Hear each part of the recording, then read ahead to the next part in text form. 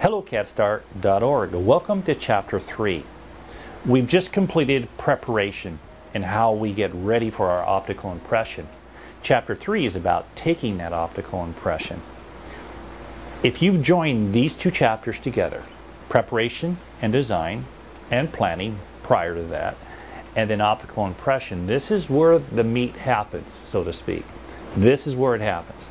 Now, with the AC unit, optical impressions have been significantly simplified. First of all, we don't need the volume of reflective surface that we used to have. In other words, we don't need as much intensity. This AC unit with the Bluecam is much more precise. Shorter wavelengths, doesn't need as much reflective medium on the images that we're capturing.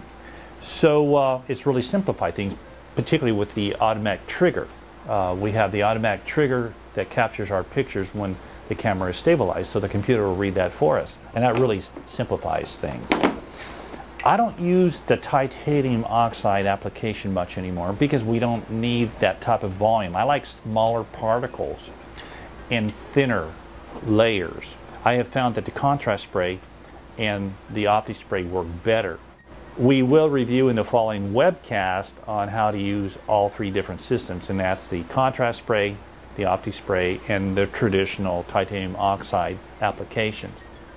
But stay simple with it. We want to keep it simple. So we've prepared a great clinical theater, have tissue management down, learning how to retract and manage our tissues in the mouth so our teeth are not getting contaminated with saliva while we're taking the optical impression. This is really easy. It really is. But we got to get it right. And we'll go through the principles within application of your AC unit and your Bluecam and how to take those optical impressions so we don't get optical distortions in our dyes, because we won't know that until it sees. I've spent some time in a number of offices helping them work their orientation down with their CEREC. The number one issue that I've seen in hiccups with this is acquisition, and that is using the camera properly.